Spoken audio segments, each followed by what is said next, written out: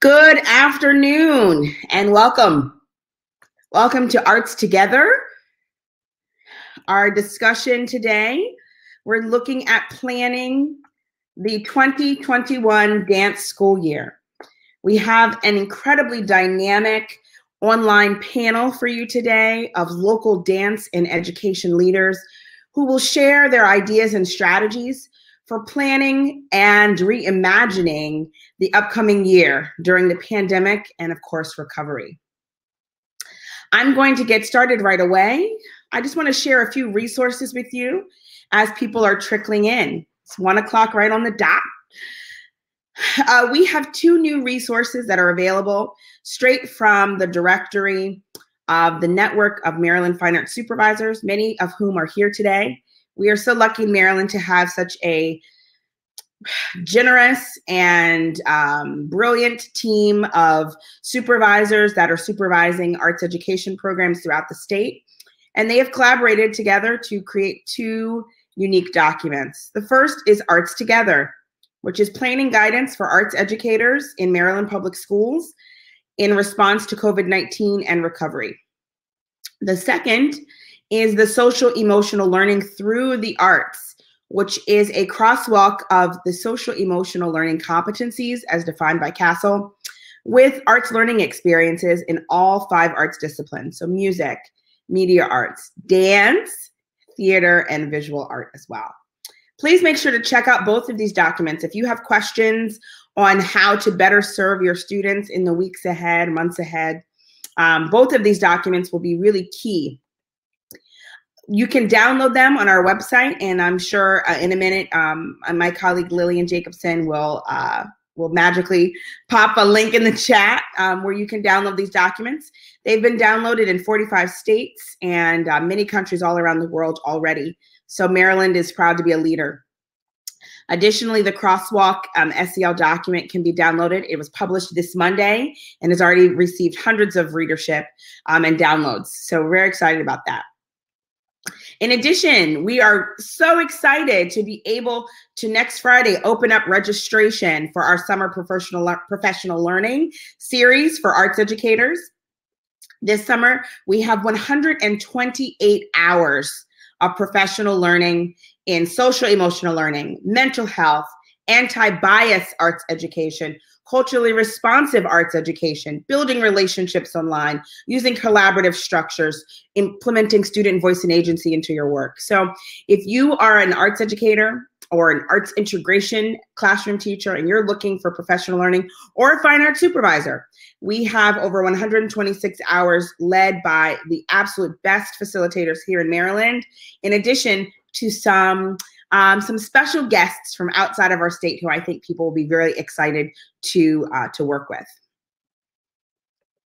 And now I'm going to bring up our first panel. We have the incredible Tamisha Kennard Richardson from Prince George's County. And we're going to come up and she's going to bring her up to the presentation area. And we're going to talk a little bit about, looks like I lost her here. There we go, found her. We're going to talk about the school year so far. Since March, teachers have been just working so hard and creatively, in addition to hard, but they've been working creatively to provide instruction and continuity of learning for students. Hi, Tamisha, how are you today? I'm doing well, thank you. Awesome, fantastic. Well, we're gonna dive right in. So due to COVID-19 back in March, there was the rapid closure of Maryland schools, and local school systems throughout Maryland launched continuity of learning plans. The arts are essential content in Maryland and are a part of a well-rounded education for all Maryland students. Tamisha, what are the benefits of dance education continuing even during continuity of learning? Okay, so I have a lot to share about this, so just bear with me, okay? Good. So my question and response is, why not dance? Dance is the expression of oneself on one's deepest level. Dance is an expression of life's experiences, and when there are no words, there's always dance. Mm. In the state of Maryland, students have had an extraordinary opportunity to be exposed to dance in public education. This does not take place all over our country. So we are very, very fortunate. So Absolutely. some of the highlights of distance learning for dance education were that more and more students and teachers had great opportunities to be exposed to take master classes with professional teaching artists, as well as view full-length dances from professional dance companies. Many dance companies have never shared their entire repertoire virtually due to copyright legalities. So I thought this was an excellent opportunity for our students to experience dance in a much broader context. Absolutely. Two of our elementary Prince George's County Public School dance educators, they were invited to present dance lessons via the Prince George's County Public School television channel, Mr. Bayardo Martinez and Mrs. Amanda Standard.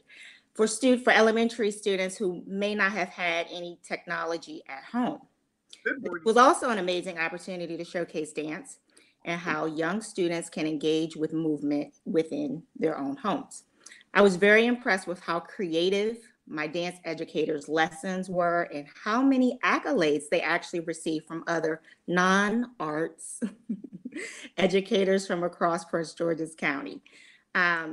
The next thing is I will never underestimate the power of instructional support. Before this year, I actually functioned pretty much as an office of one. With growing dance programs, the work was becoming unmanageable. Now I work with the best dance education team in the world. I have the privilege of having a dance resource teacher, along with a dance mentor teacher who support the dance educators in various capacities. So at the beginning of the shutdown, each content across the county was tasked with completing a continuity of learning plan, including virtual lessons that teachers can access and use immediately. So my team of rock stars, Jackie Martin and Jennifer Eggleston, they rolled up their sleeves and went to work drawing from a variety of digital and hard copy resources, as well as good old-fashioned creative instruction. We are all very well versed as a team. Jennifer has taught elementary as well as middle school.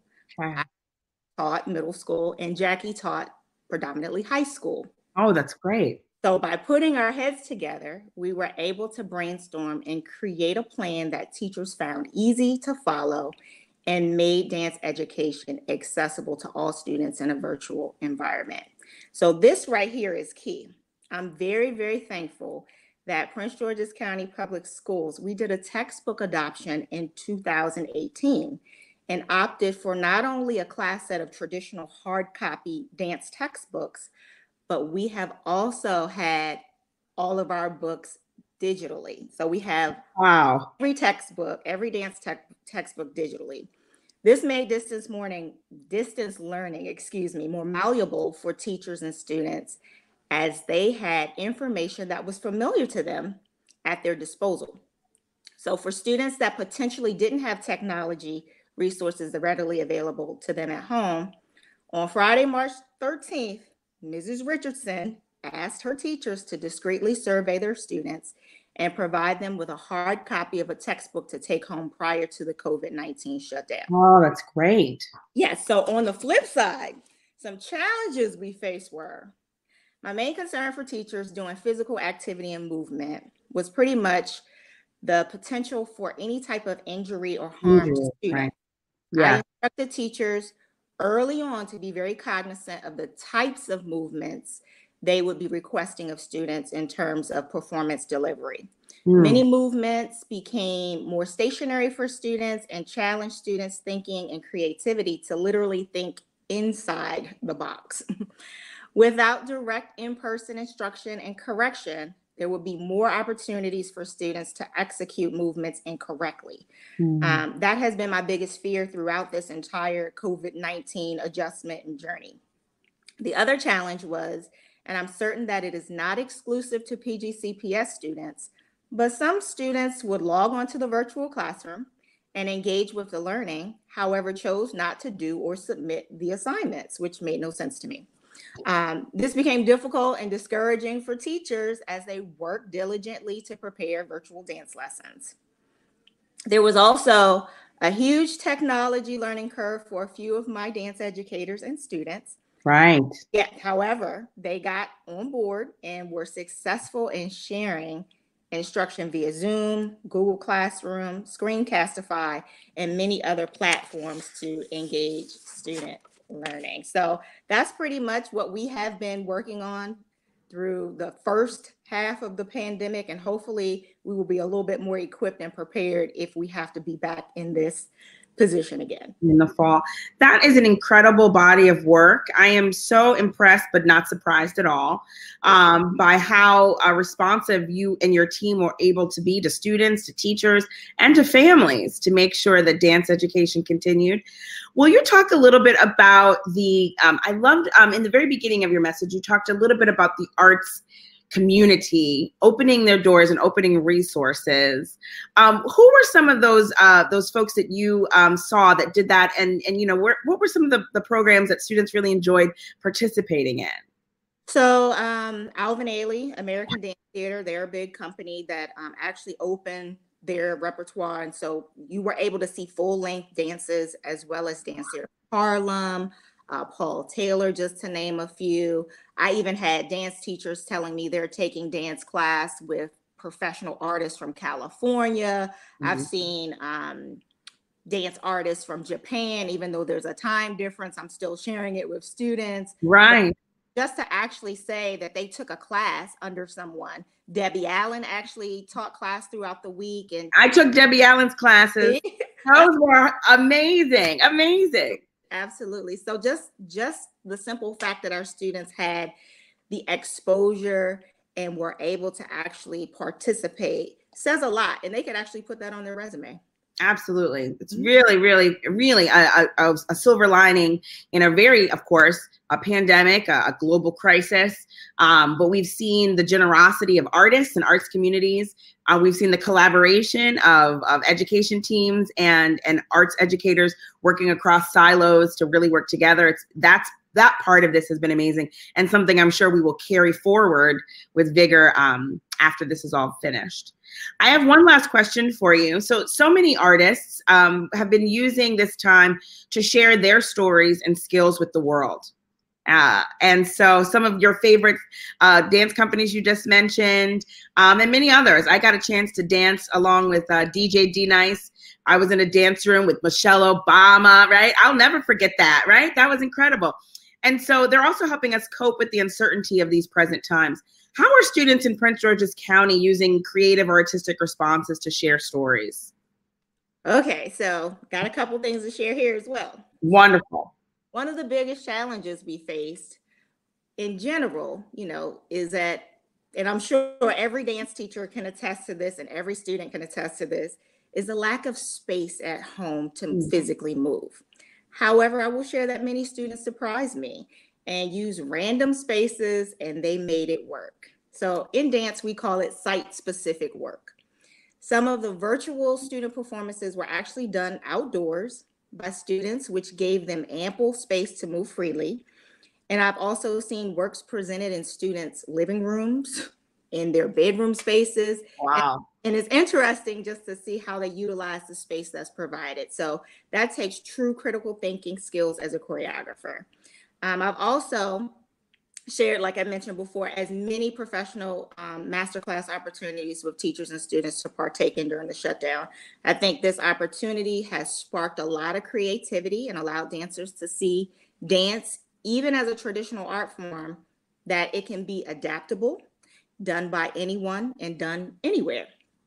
And lastly, students have used movement in unique ways to express what's actually going on in social justice across America right now, as well as using their voice to tap into their own social, emotional state, to release many of their thoughts and feelings through dance. I have definitely been very impressed by the work that our students and teachers have been producing during this period, because as they say, the show must go on. Bravo. Well, thank you so much, Tamisha, for your leadership and your visionary leadership. And it's always great to hear the wonderful things that you're doing with your team in Prince George's County. Thank you for sharing this with the statewide place today. And we're grateful for your participation this afternoon. Thank you. Thank you for having me. Awesome. All right, next up, we're going to bring two other supervisors up, two new folks. I'm going to bring up Sonia Sinkowski from Baltimore County Public Schools and Nicole Deming from Anne Arundel County Public Schools.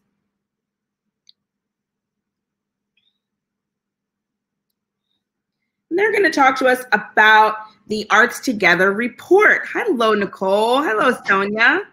Hello. You both. Hi there. All right. So the MSDE Maryland Together report shares that Maryland schools will look very different in fall 2020. And arts instruction is an essential part of a public school education in Maryland schools and should and must continue in distance learning, hybrid learning, and in-person learning models. Our network of Maryland Fine Arts Supervisors has prepared a collaborative document to support fine arts programs in Maryland public schools. And our next two guests are committee members from the Arts Together document project. This document is meant to be shared with all arts education stakeholders and used to launch arts educators specifically into planning for the year ahead, with the understanding that each local school system will have its own procedures and models based on the nature of this pandemic.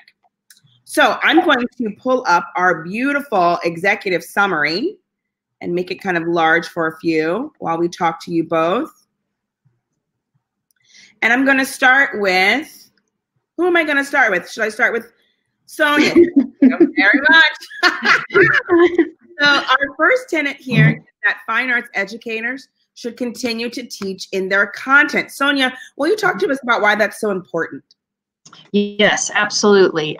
Through the committee work, this was one point that came up many times over and over again. So we felt that it should be the first thing mentioned in the executive summary.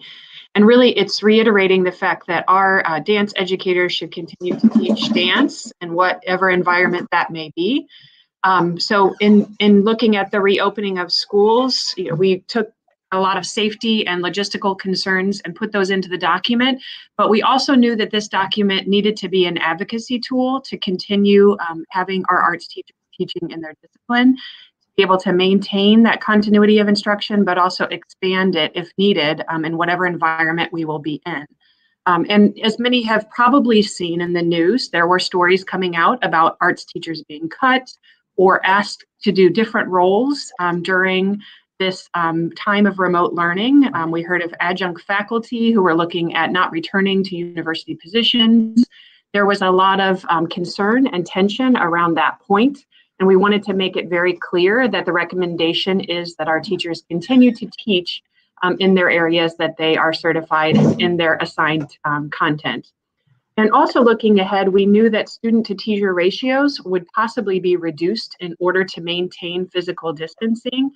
And we didn't want any creative problem solving to go on that included moving our arts teachers out of their disciplines to help with making those student ratio teacher ratios smaller. So we're certainly on board with physical distancing and smaller class sizes as needed, but that should also be happening in our dance classrooms instead of eliminating our dance classrooms. And as we all know, the arts are so integral to adapting back to a sense of self, a sense of normal, especially during these times. So we want to really just drive home that dance is one way that we can do that. It is a vehicle. It helps the whole building with setting the tone and bringing students back into the fold and with socializing. And we know our students need that. And our classroom teachers can also benefit from those practices and leaning into arts integration. Absolutely. Leaning into arts integration for educators as a method even of just healing, right? Bringing a healing-centered approach to your non-arts content areas, in addition to all the critical thinking that occurs when we dance and learn through movement. So thank you so much. That was great. Nicole, curricular options for all artistic processes can be delivered in all environments. Why is it so important that we make sure that arts programs, specifically dance programs, maintain all four artistic processes in the instruction delivery? Great. So Sonia and I had a lot of very rich conversations around this, and we feel very strongly that all 4 artistic processes can be and should be included in any platform for dance education. We discussed that, some strategies and considerations in moving forward if we find ourselves in this situation again.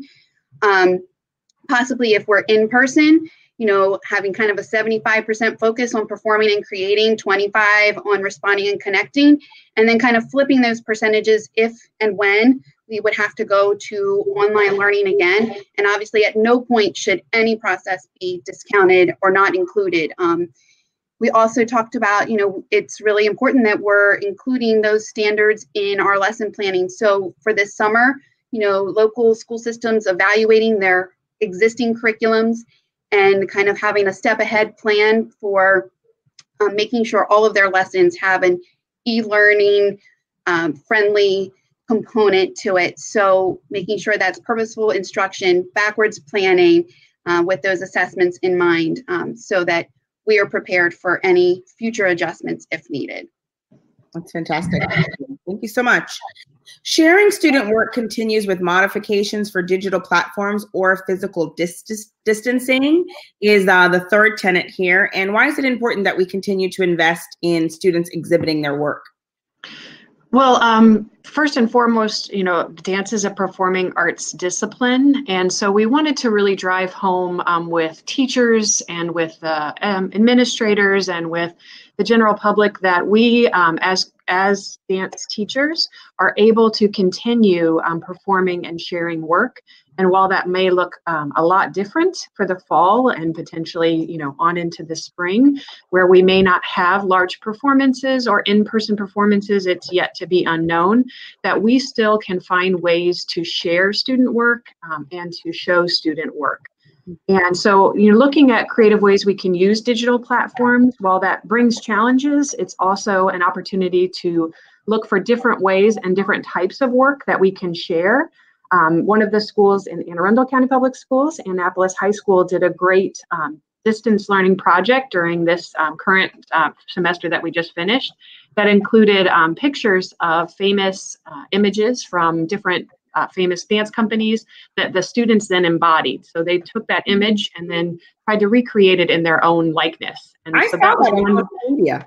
They were wonderful. It was Yeah, a lot of very famous choreographers, and that's a great way to transition into a digital platform and to show work a little differently than we normally would have. And it was very clear to see that the students were invested, that they were creating that work, and it still had a nice impact as a final product. So we're just encouraging teachers to think outside the box, to continue to share student work. We know that engages our community, engages our parents, engages the people who are wanting to see what our programs are doing. And we certainly didn't want teachers to feel that they should just spend an entire school year just saying no to performances. So this is just encouraging different ways to share that work and to continue to do that. We also thought of things like if we are working in person, that may mean we have smaller cast works or that we're double casting pieces just to maintain that idea of smaller numbers and more separation, but still finding that creative way to get students performing. That's fantastic. That's great. We as Maryland educators, we all value the process over the product, but the product is still important and often brings our communities together and gives students a chance to sit back and reflect on their learning, right? And so it's a really important part of art making and arts learning. Mm-hmm. And it provides that purpose for our students. That's something we wanted to continue as well. They look forward to the product, the end. Yeah. Mm-hmm. Absolutely. I do want to give a shout out to where can people find those photos of the dance, those dancers that you mentioned? Or they're on Facebook, I guess, under the BCPS.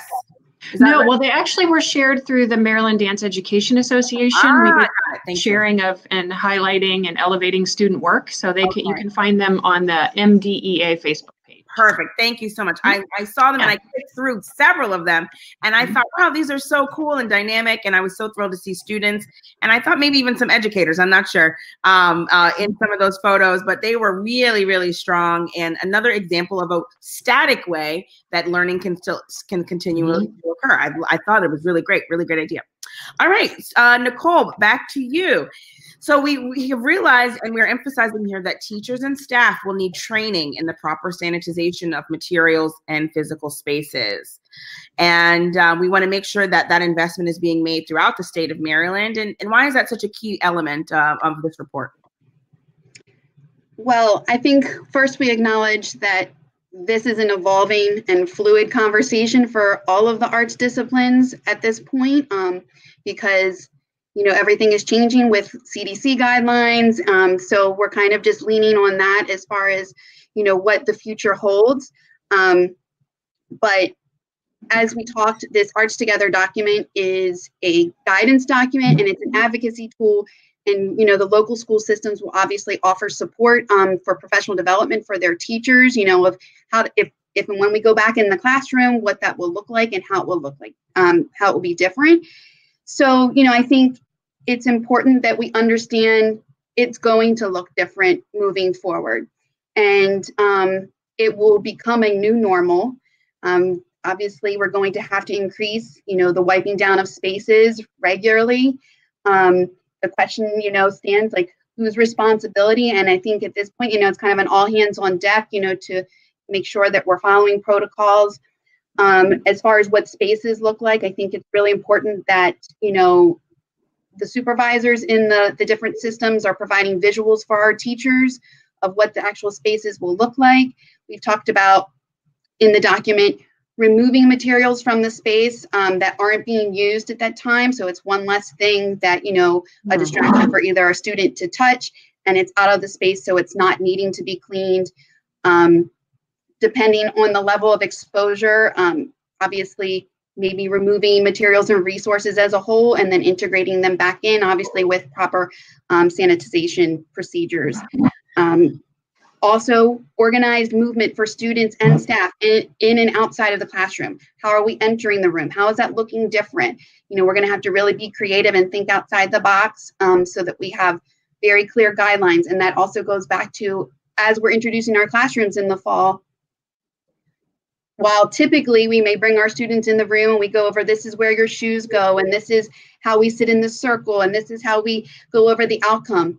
What other things do we need to implement that support this hygiene and sanitization that goes alongside of how do we start our classroom in the fall? So there's going to be some added layers there, and as local school systems, will develop and work with our teachers so that everyone feels supported, number one, and that, within their schoolhouse, they feel supported too, because those cleaning procedures are going to take more time in between classes.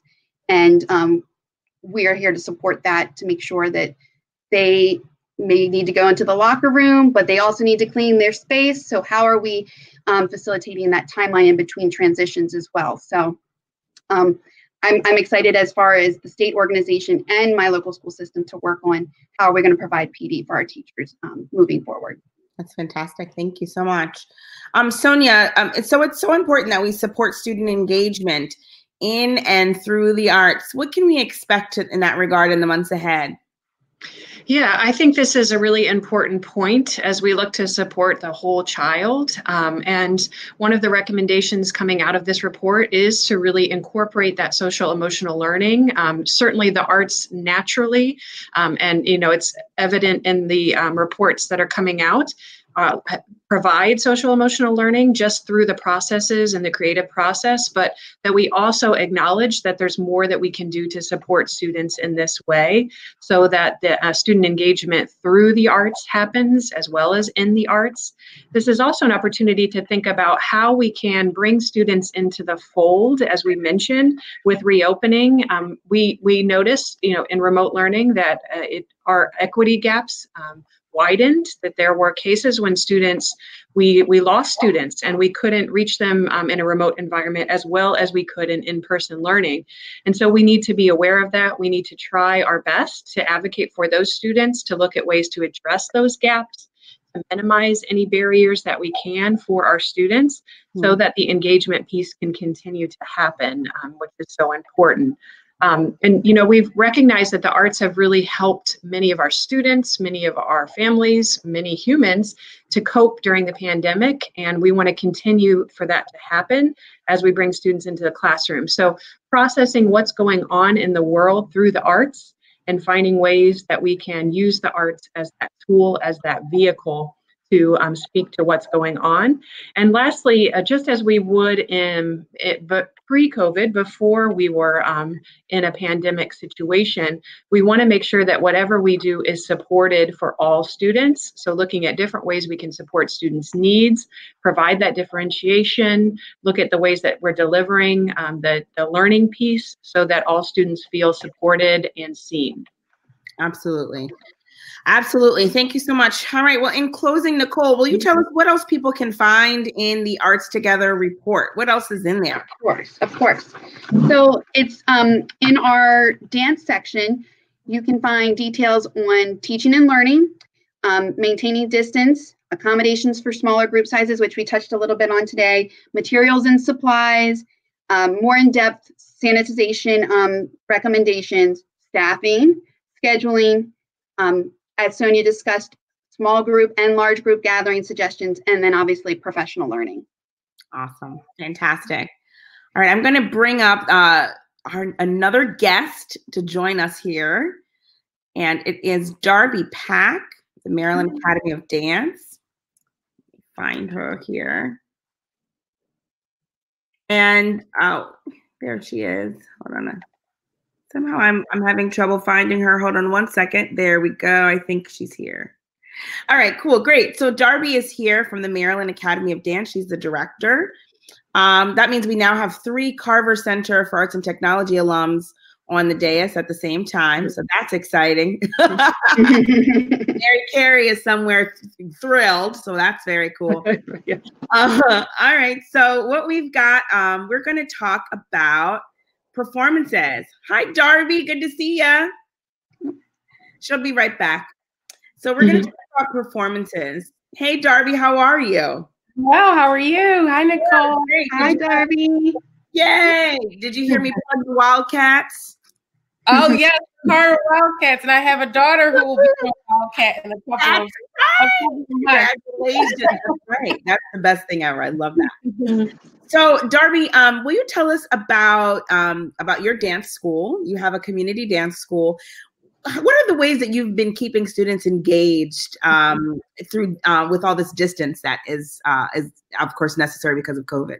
Yeah, so we have tried everything in the book. If there were what to do during COVID, to try this, we've done that. We've tried everything. We had a tea party online for our preschool age. We brought in a hip hop choreographer to do a hip hop class. We've done internet challenges.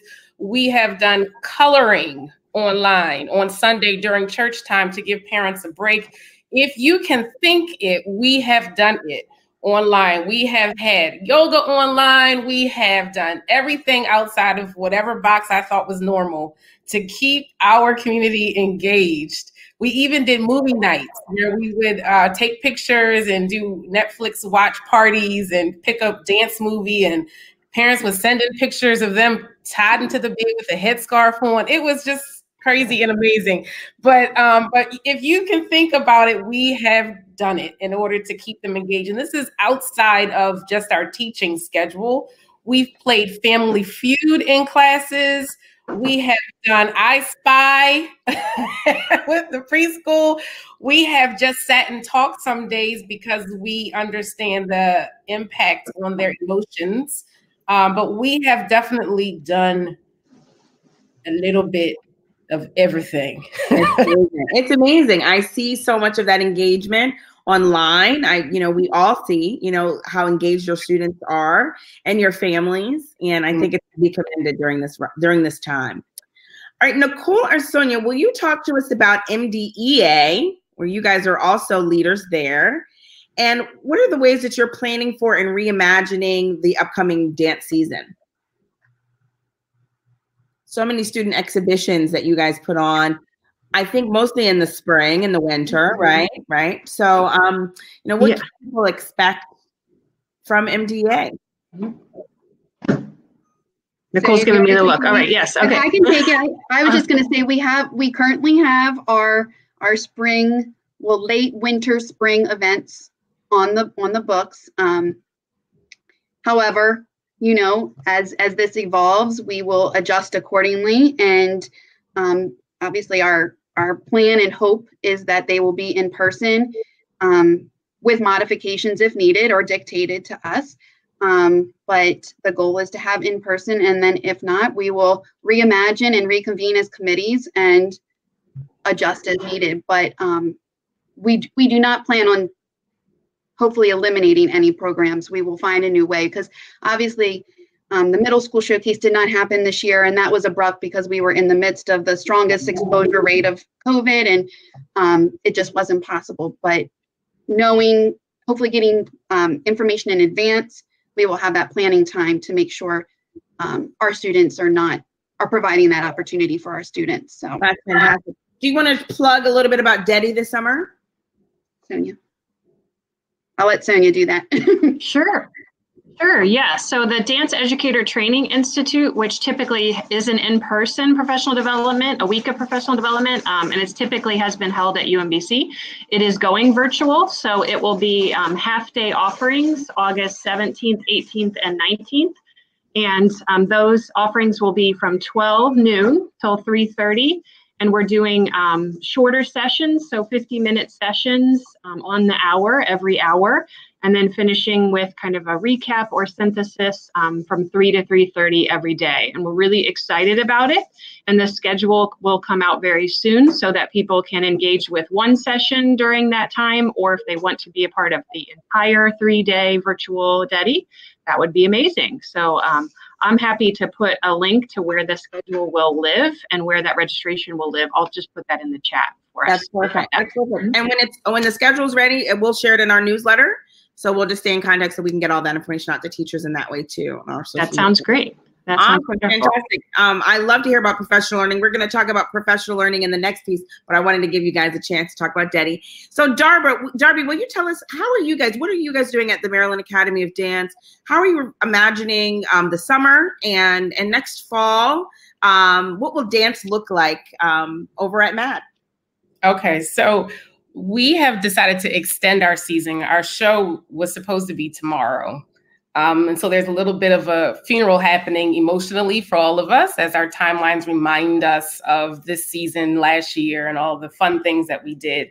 But I've also talked to my parents about the opportunity to create something amazing in spite of the circumstances. So we are going to do a documentary, and we are going to document what has been happening in our own MAD family, because we have a lot of essential workers in our MAD family. We also have a lot of families who have lost someone during the season. And so there needs to be a place for us to express the racial injustices that are happening, to express the impact of COVID, and to also give a platform for those who have lost someone to be recognized. And we can all feel that together. So each of the classes are going to make a music video of their dances from age 2 through our dance ministry classes. So all of our entire school is going to be organized to do movie. Like we're creating a movie. I think I've never done that just before. A little bit, but just so I can repeat what you're saying. But I do think I think you're breaking up just a bit. I'm just going to repeat. I'm just going to repeat what I think I heard you say, which is us to still present. Oh, hold on one second, Darby. So I think what Darby has said so far is make good use.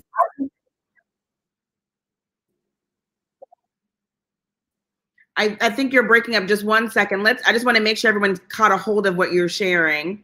So far, Darby has shared that they are making a documentary to really honor the times. She's talked about the racial injustices of our time, the COVID-19 epidemic, both really global pandemics, right? That her students are feeling the impact of that, and her families. And they are planning music videos. There we go. We're planning music videos that will then coalesce into a documentary to really kind of canonize the time and also have something to celebrate at the end of the performance. So Darby's gonna, I think, log out and come right back in. So I'm going to go back and look for her. And so that's really important, to be able to make sure that students and families have opportunities to continue to celebrate the work that it takes to be excellent in our art forms, that celebration doesn't go away, even though we're all dealing with, well, a pandemic, a global pandemic, something none of us have ever experienced before. While we're waiting for Darby to rejoin us, Sonia or Nicole, will you tell us what are some of the things that we need to keep in mind in terms of, even when schools reopen, should schools continue to think about offering hybrid performances so that families can participate remotely? Definitely. I think that that's something to carry forward in terms of being able to reach more people through a virtual platform. Certainly, you know, there are restrictions in terms of who has access, but being able to document a performance and share it in a wide way is something that we have, you know, should embrace, in my opinion. And Nicole, feel free to add.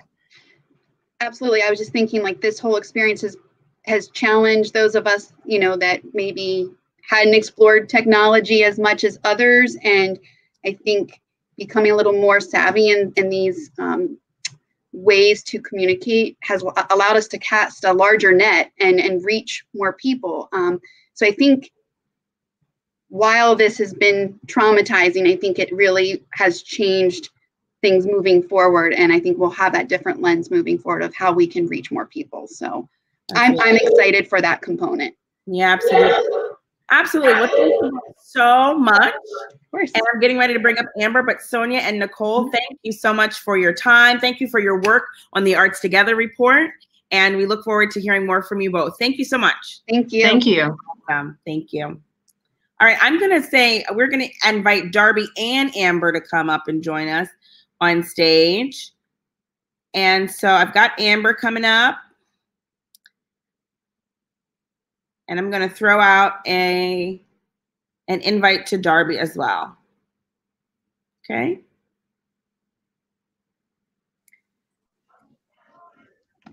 Hello, across the bridge. Well, hello, greetings from Queen Anne's. It's so great to see you. So we've got Amber right here, who is our newly pronounced Teacher of the Year for Queen Anne's County Public Schools. What a thrill to have you with us. Thank you. It's so nice to be here. Thank you for inviting me. Absolutely. So you've shared some, I think, student videos, which we'll play while we're talking. Yeah. Great. Yep. Sounds great. Thank you. Of course. So Amber, will you talk to us a little bit about what is ahead, right? Oh my gosh, what a whole time. So how has remote learning really impacted your teaching and learning with your students? Oh my gosh. Alicia, if you had asked me in December, could I teach dance remotely? I'd have been like, no way. There is no way I could do this. You know, it's all about placement and alignment. And how could I do that? I'm not there. But in March, when it was a life or death situation, literally, I was like, I got this. I can do this, you know, because my life depended on it, right? So I kind of just dug my heels in and said to my students, come on, we're going to do this. And they were on board. And, you know, we did what we had to do, right? So what you're watching right now is Abby, my sweet girl, Abby. And then you have Gabby there. And they just were up for the challenge. My supervisor, Mr. Bell, sent out a challenge for all of us to do this High Hopes video. And it was just awesome. And these two girls said, sure, we can do this. And for 15 seconds, they danced wherever they wanted to dance. And they just really poured their hearts and souls into, you know, this challenge. Mm-hmm. So, you know, so remote learning, it's presented some challenges, but it's also, or obstacles, but it's also presented some positive results. So one of the obstacles or challenges that we had was just relationships. Like my whole teaching existence is built around relationships. but I'm not there, right? So I had this disconnect with my students. I wasn't there to ask about the softball game or ask about indoor track track outside. So, there was this disconnect with relationships. And so that was really impactful. Just the other night, I had a student text to me, in tears because she didn't feel like she was good enough.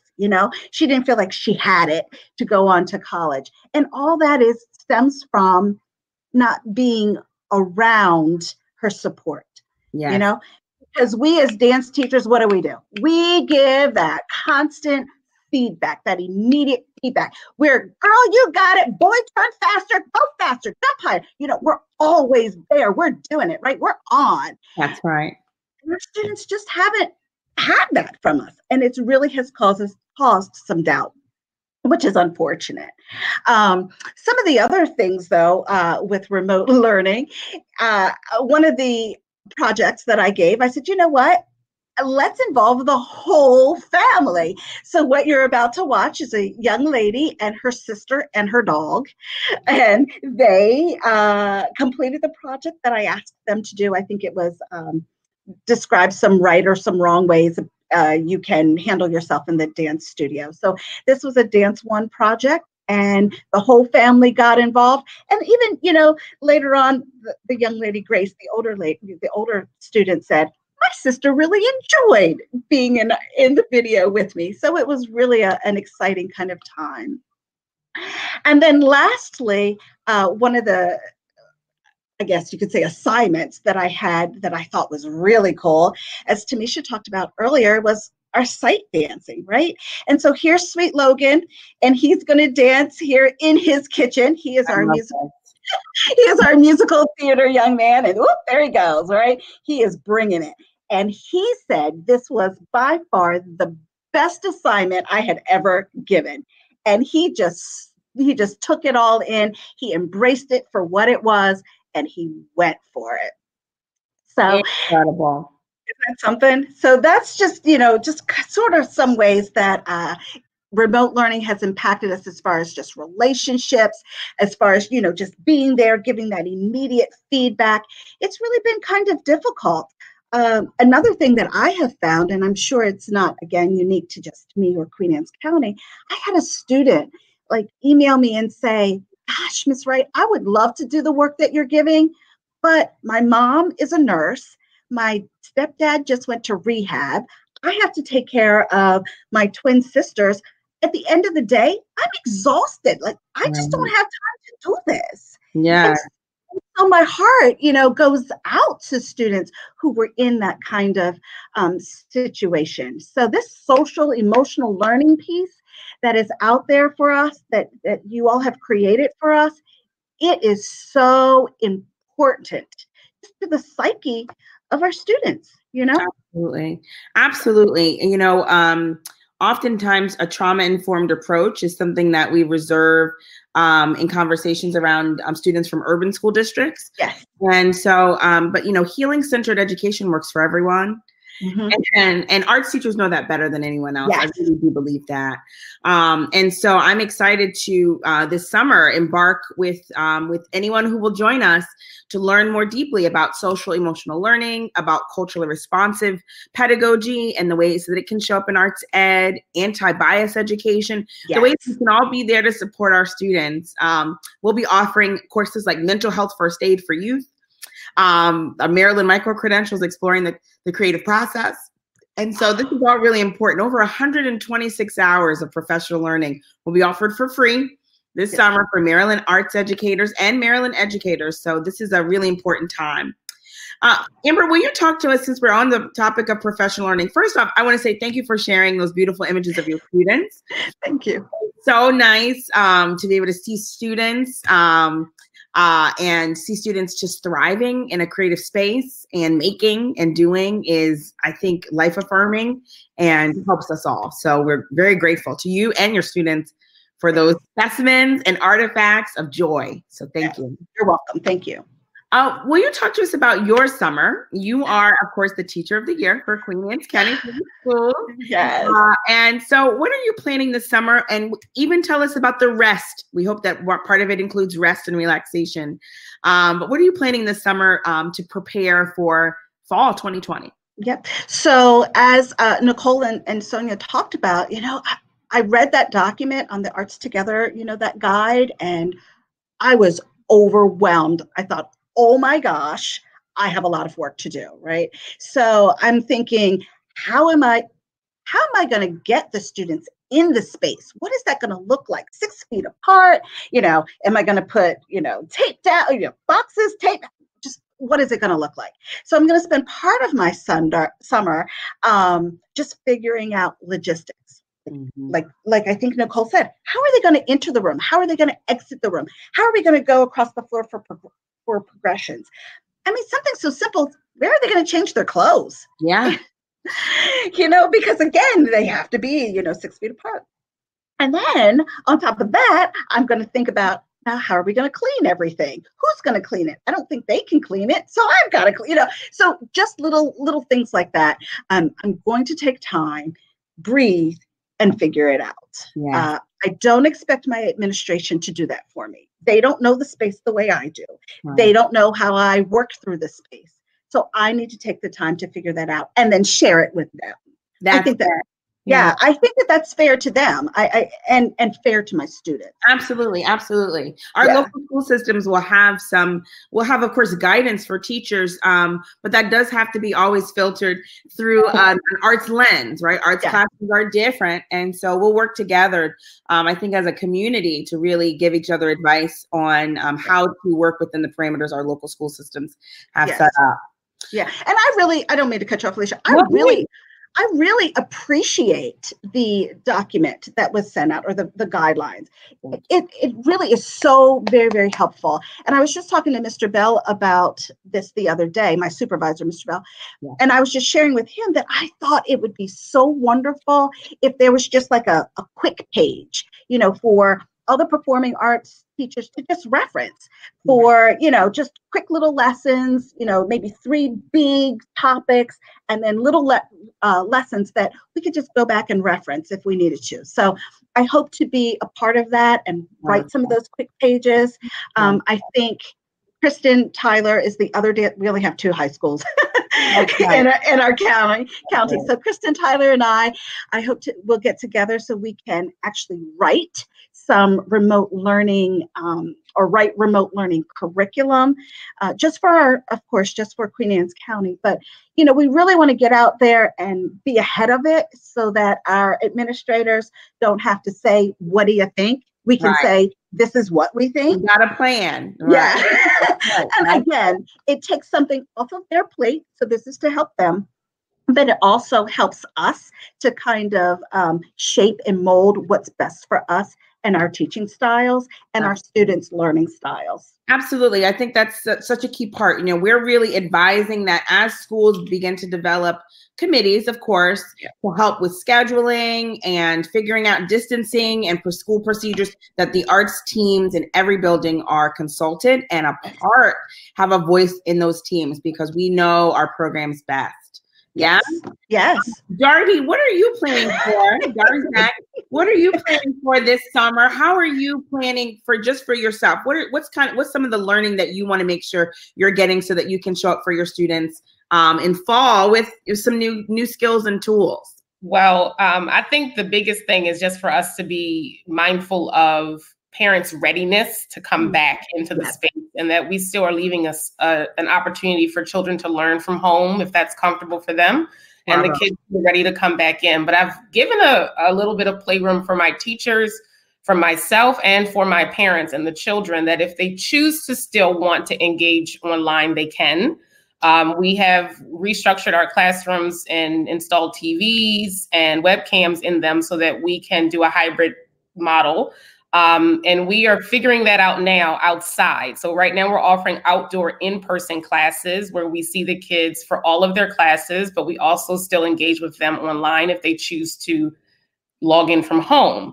Fantastic. What we are finding is that with the change of the new normal, accessibility is important and convenience is important. So parents who may work and can't get their kid to class will opt to log in from home and still have class. We're trying to figure out what the rule system around that will look like, because in a meeting I said, no, it's not supposed to be because you don't feel like bringing your child to dance today that you're going to access online. But so we're just trying to figure out the logistics behind it. But I think the biggest thing is just being able to balance the hybrid method or the model, and for my teachers to feel confident and not crazy teaching to the screen and teaching to a room full of students at the same time. And what does it look like? I just don't think that this is going away. And I think we do need to adapt and be very mindful of how to accommodate everybody as we transition either into a deeper version of this or out of it and back to what we would consider normal. It's just a lot of replanning and retraining. So most of my time this summer will just be about restructuring curriculum to support the hybrid method. What does testing look like in our building? How do we still ensure that they are getting the feedback that they need? Because I did hear that that was a big issue for us as well, the confidence of the student. Now that we've got them back in person, they make the transition back fine. We can see that they learned while they were taking class online. Some have gotten stronger. Some of our students who weren't as confident in the classroom became very confident at home, but we also had some who were super confident in the classroom kind of retract back. And so it's just finding that balance and still encouraging them. We're grateful to see them back in the space, whatever space we deem is, whatever grass space we find available. We're grateful to have them back, but there are days that it rains and we have to go back to our Zoom model for teaching. So it's really just about teaching my teachers how to reteach hybrid and in person. I love this model that you're sharing out, Darby, because it aligns so clearly with the Maryland State Arts Council's digital engagement resource, which I'm sure a link will pop up in a second. But you know, they're really suggesting outdoor when possible. They're also suggesting that we continue to offer hybrid resources, that we do not implement in any way. We're not punitive to families that decide they're not ready to come back in public space, especially in large groups, so that we're not punitive with that. You know, I'm a choir person, so just like you, like attendance matters, and you will get tossed out of a performance if you're not physically present, right? And so we're all wrapping our heads around a new normal around what does attendance mean? What does engagement mean? You know, what does showing up look like? And so I'm so excited to see that you guys are adapting so quickly and in such a robust way that feels like it's just centered in families and what families need. Yeah. You guys, this has been an incredible hour. I am so grateful to both of you. I think we'll drop a link too around the Maryland Academy of Dance, so folks can find Darby's program. It is a wonder. How many students do you guys have there, Darby? We have 400 students, and so you said 2 and up? Yes, 2 and up. We start at age 2 and go through adults. So it's a big baby that needs to be burped and changed very often. But we are definitely creating and still very connected to the Maryland dance education process. It's our standard in our building. So absolutely. Well, we're so glad to have you. And Amber, congratulations on being awarded Teacher of the Year. Thank you. Thank you so much. And again, thank you for this opportunity. Of course. Thank you. I look forward to coming across the bridge to see you and your students soon. All right. All right, everyone. This is going to wrap up. So we just want to remind everyone that it's so important that we support professional learning for arts educators that build social emotional competence and culturally responsive competence for our educators, so that the classrooms that we all prize, arts classrooms, dance classrooms today, can be culturally competent, safe, bold, brave spaces for students.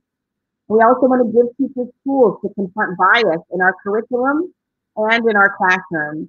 Also today, we hear the call to prepare educators for physical distancing procedures and to level up the use of technology and remote learning strategies. So please, you know, we have over 126 hours of professional learning through MSDE. You've heard about DEDI through MDEA. And of course, your local school systems are going to have professional learning available specifically, I know, around technology and sanitization. Arts Together calls for professional learning that should be leveraged to increase the capacity of our arts educators. And so we ask you to really dive into that document. If you read nothing else, read the general recommendations and the dance education recommendations. You can give yourself a heads up as to what we can expect in the days ahead. That report will be updated once a month, so you can expect another edition sometime the first week of July. Fine arts education, as a reminder, is a right, not a privilege. And our Maryland COVID-19 response is really dedicated to expanding opportunities for all students and providing an inclusive pathway forward. So to that end, Maryland fine arts educators are encouraged to design lessons with all learners in mind, with all communities in mind, and of course with wellness and healing in mind. So we welcome you to give feedback on that report. We hope that you will download it today, and we hope to see you soon. Next week, we will have we have 3 more of these panels to get through before we're finished with all 5 arts disciplines. So next week, you can expect general and instrumental music, which will be all together. And then theater is next Friday. And the following week, you'll see a media arts presentation. So we're grateful to all of you. Thank you for coming to support today. Thank you to all of our presenters. And have a great rest of the day. Bye-bye.